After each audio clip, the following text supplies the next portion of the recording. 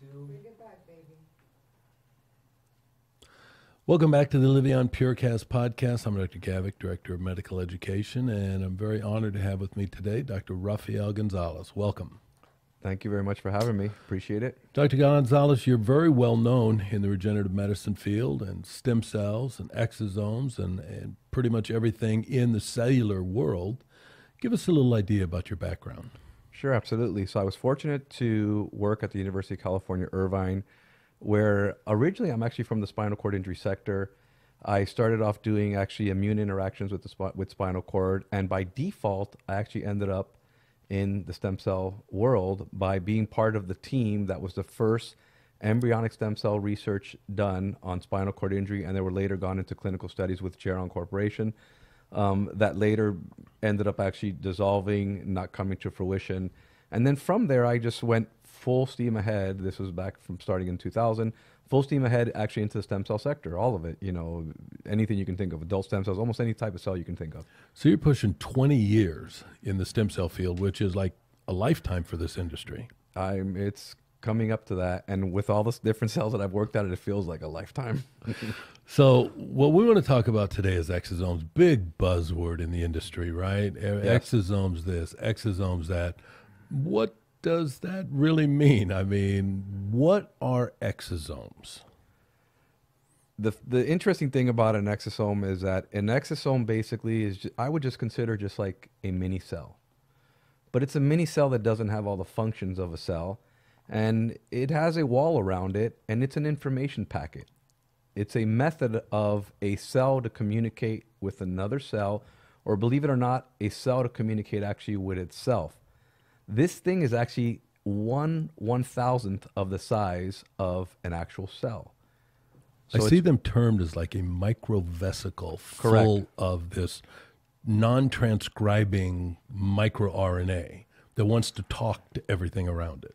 Correct. Yeah. So it's a method of a protection method basically for the cell. Before it's actually an exosome, it's inside of a cell. It's called an endosome.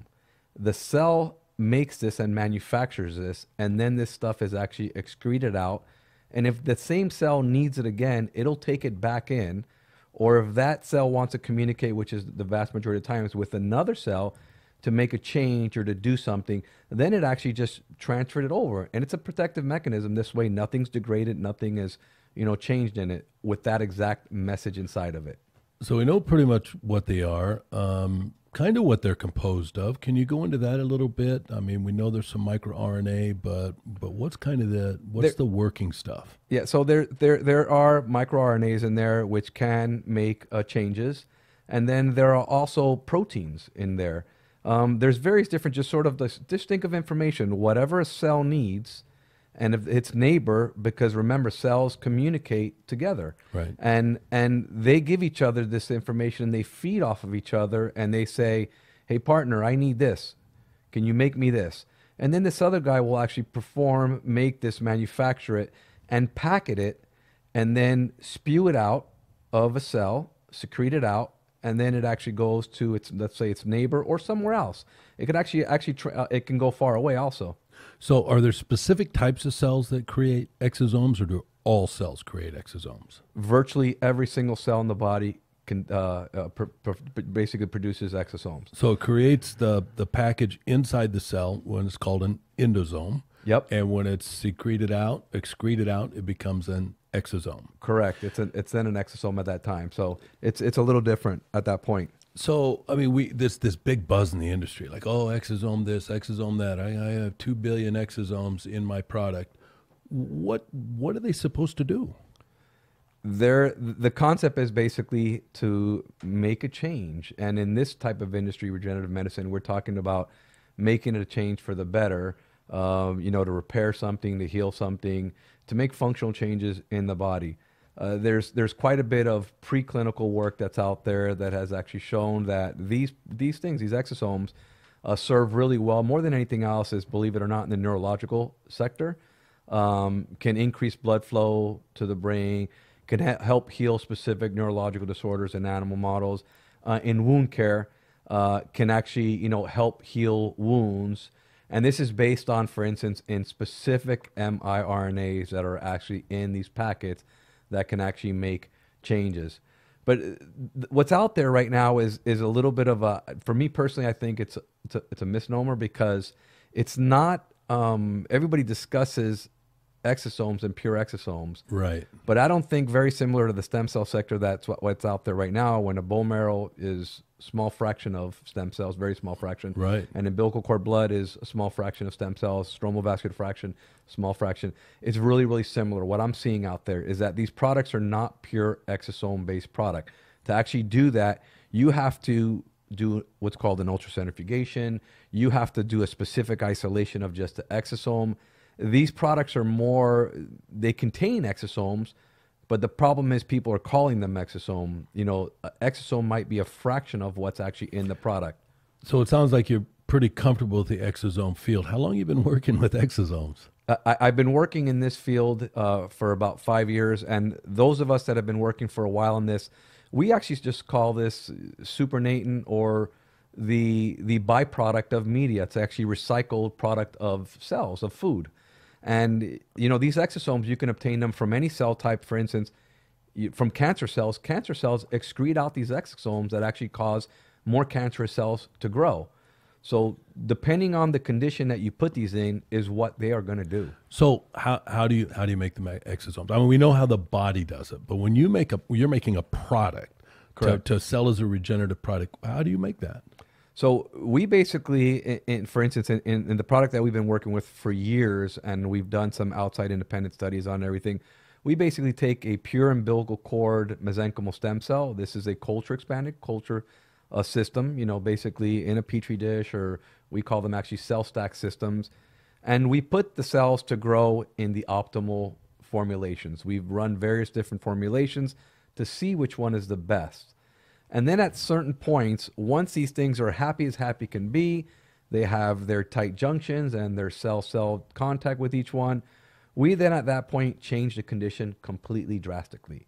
We put them into somewhat of a starvation mode. It depends on what we want them to secrete. We have various different methods to make them secrete different things. Mm-hmm. So what transpires, though, is everybody's focused on the exosome. The exosome is secreted out. But besides exosomes, there's other things that are secreted by cells. Right. You know, proteins, extracellular matrix in abundance, because cells do not survive without extracellular matrix. We talked about collagen before. We talked about hyaluronic acid, the most abundant, you know, proteins in your body. So these things are also secreted. And for instance, the product that we have, it has these things in there, and these things are needed for protein survival. These things are needed for the transport of these vessels from one location to another location. So, I mean, what they're talking about is using this in regenerative medicine. So you're building this in an artificial environment, a perfect environment. Yes. Until, you know, that they get all perfectly together. Then you put them under stress so that you create this. Yes. And then you take that exosomal product and then put it into the body. Does it act the same way? I mean, as in that perfect environment that you're dealing with? So remember, the body is under, depending on what's transpiring in the condition, you can coerce the cell to secrete out whatever you need. If you put just a straight stem cell, you know, a pure stem cell, in a condition that all of a sudden you starve it, it's going to go into survival mode. And survival mode is actually going to require that it secretes out specific survival cues, whether they're proteins, whether they're extracellular matrix, whatever is needed to survive. When you put that into a body, for instance, you're basically putting possibly something in, and this is hypothetically speaking, because we don't really know. Clinical studies have not been done on this. We don't really know. You put it into a condition that possibly, you know, maybe it works, maybe it doesn't work. But the concept is that you're putting something in to activate your own system, because that's what this stuff is spitting out. Right. Activate your own system to heal and to repair. Whether it does that, it's still to be known. We don't know. That's probably why you are working on developing a product. Correct. To see if we can bring online at Liveyon. But it requires some studies, more studies, to figure out exactly what it's doing. It's in some immature stages, but you're getting there very rapidly. Yes, we've done a lot of studies on there. So I mean, we're going on 5-6 years of studies with this already to identify various different methods of production. production in a GMP manner? How do you make sure, most importantly, is you have a consistent product, that it's consistently has the same exact thing? Because one day or another, even though you grow up a cell in a specific condition, it's hard to dictate, you got the same exact day, you got to do collections of the media, and then also the reagents that you're using, everything has to be according to GMP. Testing the actual products, testing large batches of it. It's not easy, and that's why we've spent a lot of time and effort in research and development and going, the correct route, what we want to do. Well, I think we've hit what we really wanted to talk about today. Where they come from, what are they, what do they do, what do they have the potential to do? If you'd be willing to, I'd like to bring you back at some other time and really talk about the research that you're doing, what you're looking for, what you're really looking for to do in the body, and maybe when we can have an idea, when we can see some of this stuff in the marketplace, other than what we already see, but see your product coming out in the marketplace. We'd really like that. Yeah, that would be great, and that would be amazing to discuss. Just real quick touch is that remember that these things come from cells. Yes. And cells have to be spewing this out on a consistent basis. And people don't quite understand that. They have such a big buzz for exosomes. Yes. And they're discarding that the exosome is what's actually doing the work. The exosome is not the exosome without the cell. And you know that, and I know that, because this is what produces it. Right. That's why cell therapy is a much higher caliber. That's why live cells work. That's why live cells work. Yep. Hey, another great episode of the Liveyon Purecast. Please join us next time when we will again be with Dr. Rafael Gonzalez. I'm Dr. Gaveck, and we'll see you next time. Thank you very much.